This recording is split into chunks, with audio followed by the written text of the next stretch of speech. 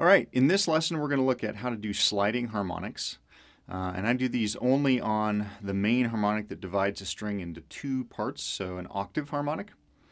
Generally what I'll do is I'll slide up from first position using a third finger or a fourth finger, and I'll slide up and I'll just release on that octave harmonic. So this is a little bit more technically challenging than just a standard harmonic, so I definitely encourage you to check out how to do harmonics to begin with if you're not sure how to do those.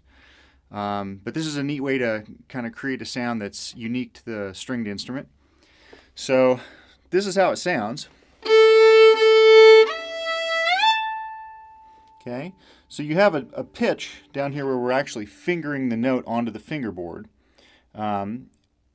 And you're sliding that up, and as you do so you slowly let off the tension until when you get up at the top you're barely touching the string as you would a normal harmonic, and then you release that as soon as your bow comes off the string. Again, one more time. Okay, so in a song it might sound like this.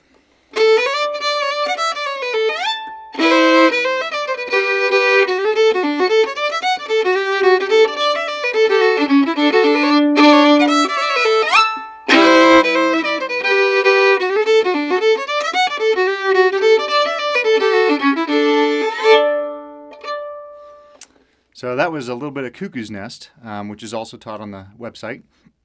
So you can kind of hear how it's different than a normal harmonic. So there's not much to it. Again, I've already kind of explained how to do that.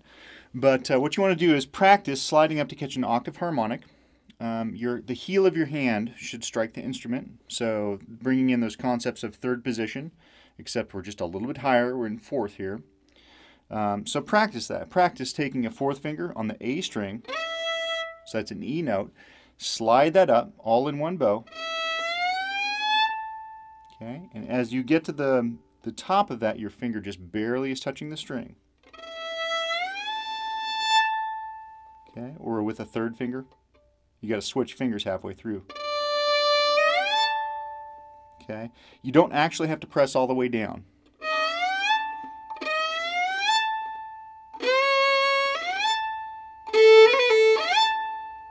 Another place you might hear this is like a lime rock. So I'm sliding into that harmonic.